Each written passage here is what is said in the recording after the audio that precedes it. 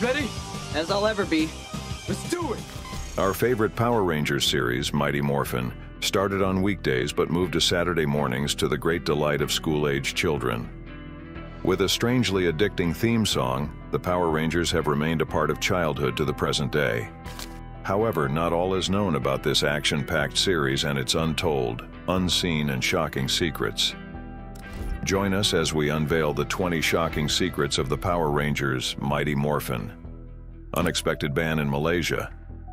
Power Rangers Mighty Morphin was not accepted into Malaysia, and the reason is very simple. After the show Mighty Morphin Power Rangers came to life, it was well received in North America and distributed to other countries. Though the current series seems tame enough for American children, other countries have their own sets of laws and regulations guiding TV shows. Since Super Sentai, from which Mighty Morphin Power Rangers was adapted, was already being localized for some Asian countries, some changes had to be made to the Power Rangers so they didn't look exactly like their Japanese counterparts. However, the show wasn't only sometimes accepted. Mighty Morphin Power Rangers was briefly banned in Malaysia, and the reason was fairly simple: the title. The word morphin, which is a slang variation of the word morphing, which refers to transformation or change, was feared to refer to morphine, a medication instead. Malaysian officials believed that morphin was promoting substance use. The show was eventually allowed to air after the potentially dangerous word was removed from the show's title. However, the producers were determined not to let this setback dim their shine, so they agreed to compromise in a move that portrayed adaptability. The title would be changed with the morphin removed to dispel any unintended associations with the drug. This evolution finally allowed the show to make its mark in Malaysia, causing joy and excitement for countless fans. Tragic loss of the Yellow Ranger. Trini Kwan, the original Yellow Ranger, portrayed by Tui Trong in Mighty Morphin Power Rangers, holds a special place in the show. Her relationship with the company, Saban Entertainment, could have been smoother, but she had a strong bond with her other 4 cast members. They often spent long hours together filming the show, and the cast often recalls the family-like atmosphere. The original 3 Rangers, of which Tui Trong was a part, were left in a contract dispute, and they all hoped to reunite one day.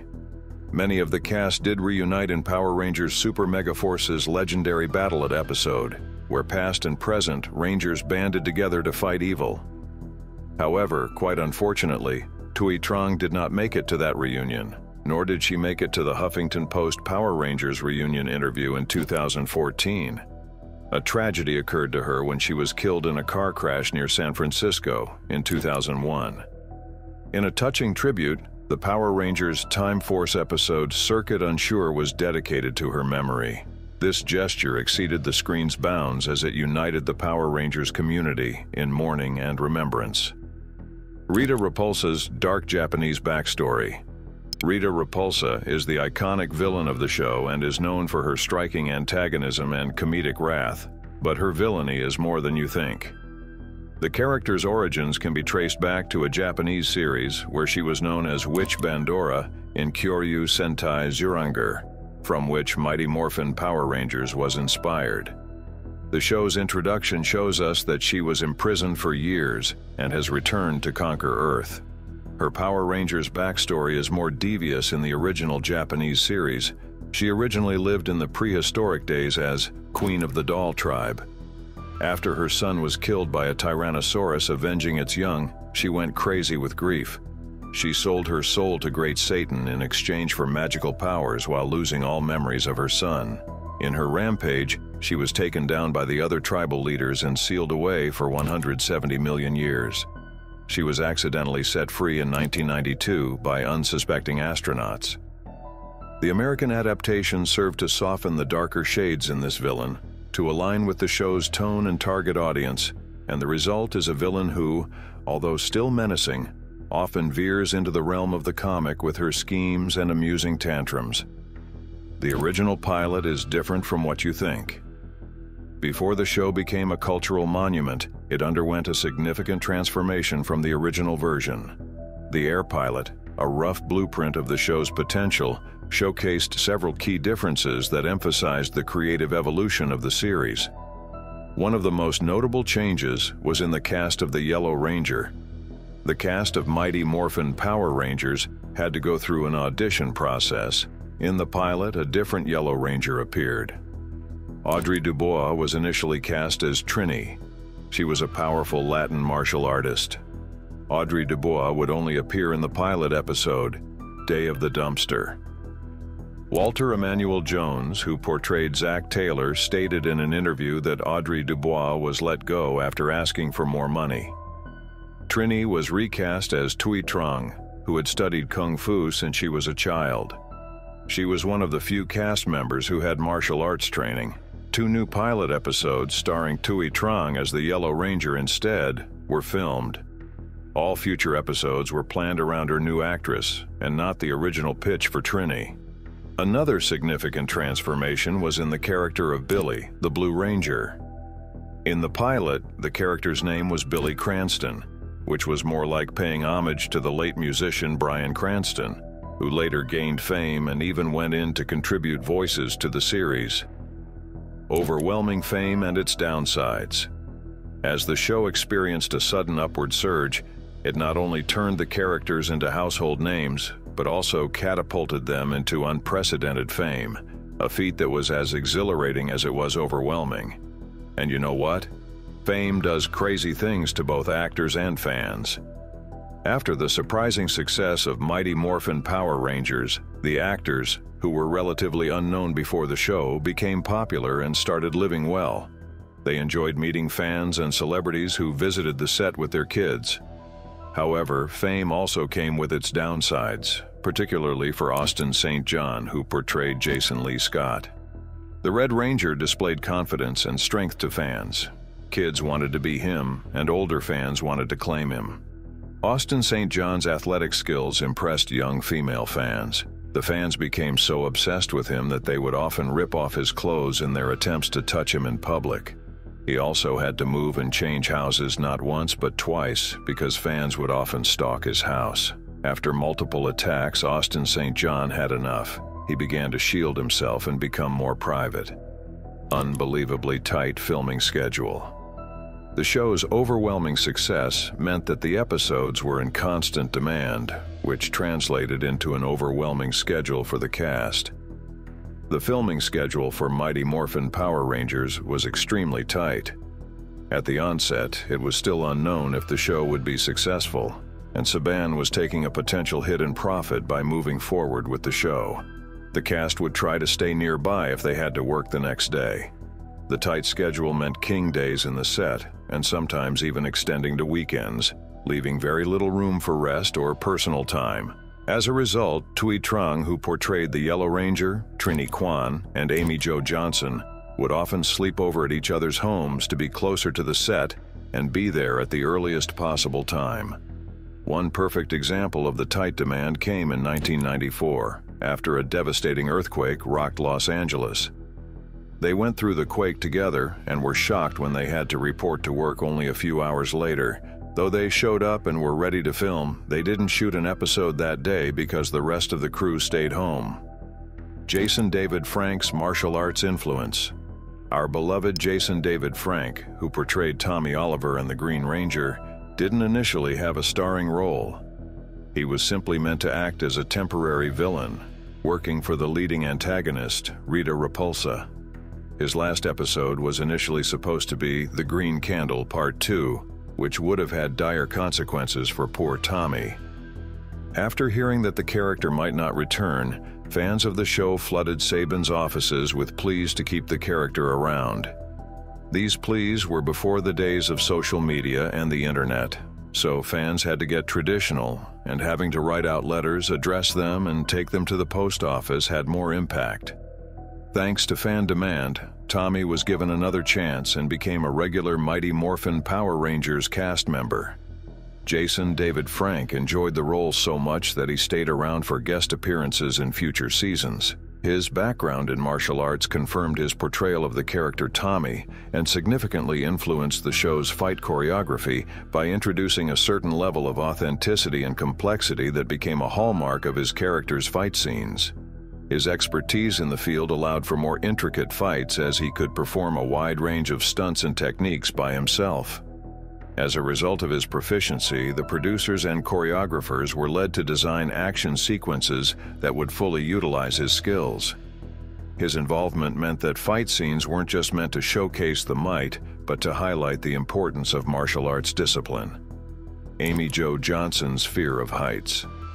Before Mighty Morphin Power Rangers debuted on television in 1993, no one knew how popular the show would become or if it would succeed. As a result of Power Rangers' great success, the franchise has continued for decades. There have been movies with talks of more to come. Power Rangers have come a long way, and while it is amazing to see how far the franchise has come, many fans still have a special connection to the show's original stars. For that reason, many people still want to know what happened to the Power Rangers actors in the 90s. Two actors immediately come to mind when people think about the Power Rangers stars from the 90s. Although Jason David Frank appeared in the 17th episode, he is one of them, and the other is Amy Jo Johnson. During the first 3 seasons of Mighty Morphin Power Rangers, Amy Jo Johnson portrayed Kimberly Hart in 137 episodes. She also notably starred in Mighty Morphin Power Rangers, the movie, and had a supporting role in the sequel, Turbo, a Power Rangers movie. During all those episodes and movies, Johnson did such a great job playing the original Pink Ranger that many fans were deeply invested in her character. On top of that, fans also came to care about Kimberly's romance with Tommy, the character Jason David Frank brought to life. However, fans didn't know that behind the scenes, she faced a personal challenge that starkly contrasted her fearless persona, a great fear of heights. This fear was an obstacle and had tangible implications for the show, especially when she had to be in scenes requiring aerial stunts or elevated positions. Aware of this phobia, the production team navigated this challenge with sensitivity and creativity. And for scenes that involved height, which was every action scene, adjustments had to be made for her to be accommodated. Cameras were innovatively placed, and careful editing gave the illusion that she performed stunts from dizzying heights. Rangers partying like it's 1999. Maybe we know these actors on set, but what about their personalities outside, which the camera doesn't show us? Walter Emmanuel Jones is well known for portraying Zach Taylor, the Black Ranger. Another well-known figure is his co-star Austin St. John, who played the main hero, Jason Lee Scott, and did his job perfectly. As mentioned earlier, these were more or less a couple of nobodies until the Mighty Morphin Power Rangers blew sky high and shot them to unexpected fame. After gaining fame from the show, both men lived together in Glendale, California. But what made them more public other than the show was partying. Their parties ended up being the talk of the whole town. They were like wild frat parties, with the only difference being the presence of stunt team members and professional backup dancers. There were multiple kegs in the backyard, where tipsy partygoers would attempt to play volleyball. With such a large crowd, the police were often called to their house. They could be told to keep it down, but would continue the party shortly afterward. It reached a point where, if a party got too rowdy, a police helicopter would show up and shine its spotlight on the crowd as a warning. Almost a decade without sale. The show may have witnessed huge success, but did you know it went a long time without sales? The road to success for the show was paved with difficulties. When Haim Saban first discovered Super Sentai heroes, he was impressed. At the time, his only experience producing a TV show was Kid Video on NBC. Though he had little experience, he told his partner, Shuki Levy, that he wanted to bring Super Sentai to American children. Though America has a history of superheroes clad in spandex, it still proved difficult to sell the premise of Mighty Morphin Power Rangers to networks. He thought that TV stations would be thrilled to take on the show, but the reality was harsh. Most refused. For 7 years, he tried to convince them that kids would love a show about teen martial artists fighting alien threats. Every network he approached turned him down until he met Margaret Loesch, president of Fox Children's Network. Surprisingly, she loved the idea and, even more surprisingly, gave him the green light. Children are learning violence and practicing it. As Mighty Morphin Power Rangers rose in popularity over the years, a sea of controversies threatened its foundations. Parents, who were unaware, had finally begun to watch the show for the first time. Though the show didn't have any human deaths or graphic stuff, they complained about the amount of violence. Parents and advocates complained that the show's portrayal of combat, though eye-catching, could encourage aggression in children. Other countries took notice of the violence too, and in 1994, a young woman in Norway was killed while reportedly recreating the action in the show along with friends. Though the show was said to be unrelated to the violent crime, it was pulled from TV3 to protect young viewers. Similarly, in New Zealand, many parents complained that the show was a poor influence and inappropriate for kids. Parents believed the show told kids that fighting was the only way to resolve conflicts. The show was pulled from Television New Zealand, even though the country became the home of multiple Power Ranger series that were filmed. Over 15 years later, it wasn't until 2011 that the show was finally allowed back on the air. What you didn't know about Zordon. Remember the giant head floating in a tube named Zordon? David Fielding was thrilled when he was cast, taking inspiration from powerful gods like Zeus or Odin. Unfortunately, the role wasn't reoccurring. The series was already tight with a limited budget, and the intensive CG footage that Zordon required was just pushing the limit. All of Zordon's scenes had to be filmed over a few hours in one day. He had to be shaved bald and sit in a single chair for hours. His face was filmed from different angles and reused throughout the season. This character was even more creepy because his facial footage was shot separately from his voice. Though you may not have noticed, as a young child, his mouth movements and speech were not in sync. Stop using weapons. Parents in the early 1900s were becoming more and more concerned with violence in children's media. All available media was becoming increasingly violent and crawling into content for adults and children. Mortal Kombat, the extra-violent video game, was released in 1993. Making politicians and guardians more concerned with the media children consume. Mighty Morphin Power Rangers have already faced censorship or an outright ban in some countries. In Season 1 of the show, the Power Rangers often used their blade blasters to take down enemies. These blasters didn't shoot bullets per se, but it didn't stop parents from being concerned at how much they replicated actual guns. Parents complained to Saban about these replica guns, and the weapons were not used in battle again in Season 2. The blade blasters remained permanently holstered. They had to leave. People tend to head for greener pastures when the pay is low and there are other opportunities. The pay was low, the working conditions were unfair, and no end was in sight. Austin St. John, Tui Trung, and Walter Emmanuel Jones left in Season 2. The worst part was that they knew that Saban Entertainment was making millions from the show, along with toy sales, but the company needed to pass along the wealth to the cast, who did the most work. The low wages frustrated the entire cast, but not all of them were willing to quit. In a later interview, Amy Jo Johnson also revealed that the 3 cast members wanted to become part of a union. Joining a union would guarantee them more rights and fair compensation for their work. Saban Entertainment didn't think so and refused to change. The shocking thing you didn't know was that Saban had to use body doubles and stock footage to hide their departure for 6 whole episodes, until their replacements, Steve Cardenas, Karen Ashley, and Johnny Yong Bosch, were hired. Great improvisation of characters. It is undeniable that Japan's Super Sentai inspired Saban Entertainment shows, but the company didn't know how to replicate everything, or maybe they just didn't want to. They knew they couldn't use stock footage for every one of their scenes, and the actors they hired would have to perform sometimes. Often the cast had to make up their fight choreography. The crew would give the cast instructions on what to do. Luckily, the cast they picked was talented and dedicated to their roles. Walter Emmanuel Jones, the Black Ranger, was a talented martial artist and a dancer, In an interview, he recalled when he was given 30 minutes to do something interesting with a bench. Within that short time, he had to make up a compelling fight scene to impress viewers and look good on camera. Altered love story, no fairy tale ending. The Mighty Morphin Power Rangers were primarily focused on friendship and fighting evil. But you probably needed to learn that the producers had other things in mind. Things changed when Tommy Oliver, the Green Ranger, appeared on screen. Although he was an enemy on the battlefield, he and Kimberly developed a romance.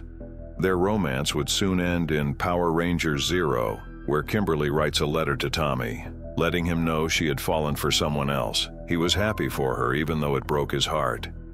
Tommy would also later move on to develop a relationship with another Ranger. A future was initially envisioned for Kimberly and Skull, one of the notorious bullies.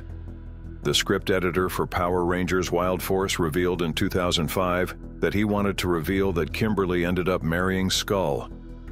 Their son would have been Power Rangers Samurai Spike. The idea was later dropped. All we know is that their teenage romance may have ended, but the future holds many possibilities. Well, that storyline was scrapped. The work environment was not so friendly. At the time of the show, America was a country that was still growing to accept people of different races, genders, and orientations. When Power Rangers Mighty Morphin debuted in the 1990s, many people weren't so accepting of different people. This was noticeable in the Blue Ranger, David Yost, who was often harassed about his preferences. In an interview in 2010, he recalled how the production staff would call him anti-gay slurs and question him about his orientation.